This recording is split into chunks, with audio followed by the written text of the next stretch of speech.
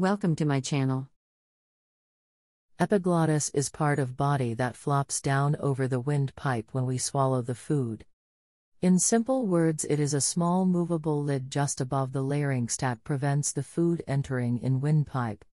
It is located at the entrance of the larynx. The epiglottis is a flap of cartilage located in throat and in front of larynx.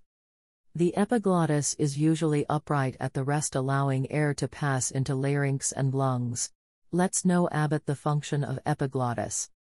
Main function of epiglottis is to seal off the windpipe during eating so that food is not accidentally inhaled. Quiz time. Where is epiglottis located?